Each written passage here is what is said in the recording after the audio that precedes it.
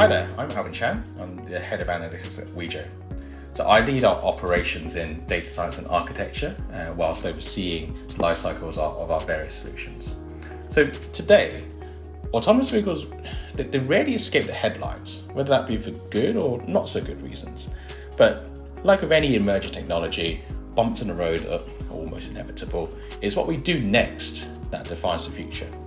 So if you didn't already know, Wejo has a very active voice in this conversation with potentially game-changing contributions to bring to the AV table. And that's what I want to talk about today, the challenges that AVs currently face and the role of connected vehicle data, specifically Wejo's data insights in helping autonomous vehicles operate safely on our roads.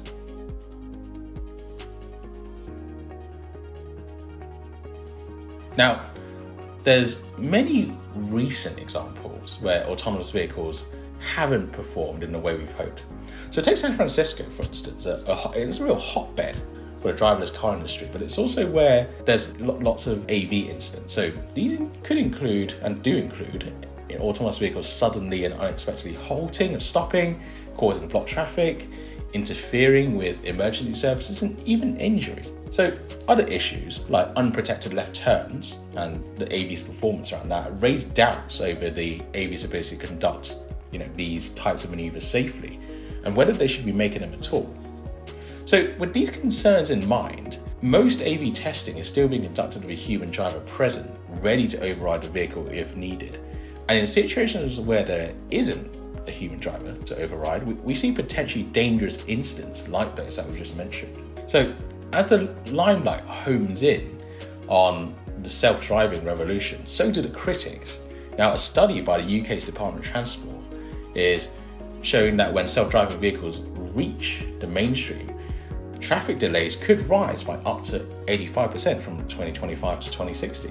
This is based on the prediction that actually with autonomous vehicles that come online, there'll be more cars on the road, and the ability to work or relax whilst traveling in a self-driving car means that occupants are more open to the idea or more amenable to sitting in traffic.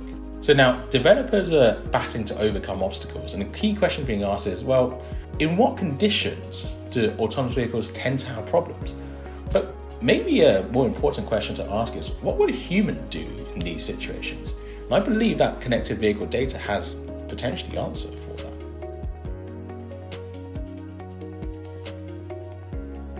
So connected vehicle data insights allow us to look at individual waypoints and see the split of real drivers' behaviors on the road. So for example, we can analyze with absolute accuracy how people make unprotected left turns, which could show that some people choose to make those turns at night rather than during the daytime when the roads are busy and it's more dangerous to do so. Now, by going straight to the source of how human drivers behave and move in vehicles, we can offer valuable contextual information to help inform autonomous vehicle development and intelligence. What this will do is it will ultimately help AVs behave more like humans, especially in those crucial scenarios like traffic jams, emergencies, or things that are outside of the usual range of behavior. So whilst advancement into sensors, LiDAR, radar, and cameras are ongoing, the data in autonomous vehicle needs to analyze needs constant computing power and storage on a pretty large scale. In fact, it's been touted that around 8 hours of autonomous vehicle driving would generate around 30 terabytes, and that's around 3,000 gigabytes worth of data for people who may not be familiar with terabytes, and that's quite a lot. And sensors and high-performance computers are generally decreasing in price, which means that challenges like this might be overcome in due course. But what if we also focused on what's happening on the roads beyond sight? So built on Wejo's experience with around 18 billion daily data points in our combined 18 million connected vehicle data set, we're working on just that. So through our first of its kind autonomous vehicle operating system, or otherwise known as AVOS. So really the truth is, you can't train an AV system for every single road incident that could occur. So maybe the challenge isn't to solve that issue, but to understand where the incident happened in the first place and divert around it. Now, by integrating live and historic connected vehicle data, Wejo's AVOS will provide autonomous vehicle developers, fleet operators, and leading OEMs with unprecedented access and support, with the insights and the vision to help AVs avoid road incidents entirely, instead of looking to decipher them as they come into view. To me, this feels like an elegant solution.